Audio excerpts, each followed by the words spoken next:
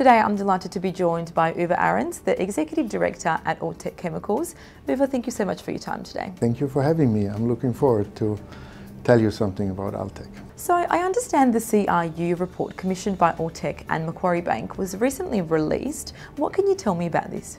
Well, the report confirmed what we all were looking for and hope. We know the electric vehicle industry is increasing, and CRU based in London has done an in-depth study, very detailed, and has confirmed that the market growth is much larger than we expected.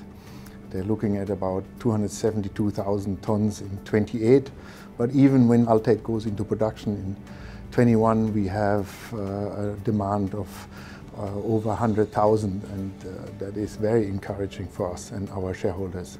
So I understand the CRU report discusses the push for using high purity alumina.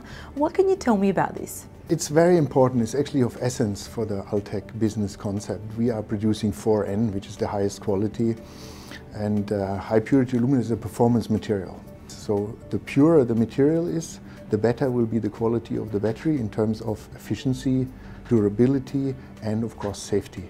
If you have a product that has certain impurities, the battery will fail sooner or later.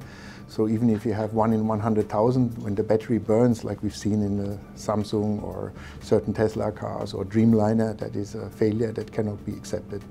So our product will be the product to use. In this report, the CRU actually states that there is a supply deficit. What does this mean for Altech and its shareholders?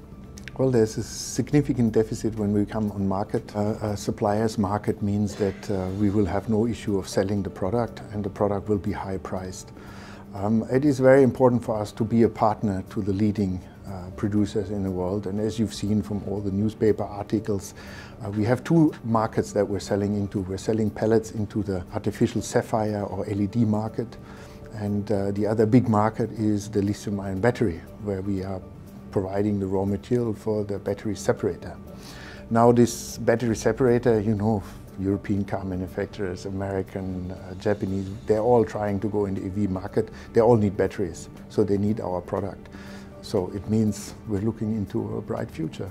So, and also this report provided a price forecast. What does this mean?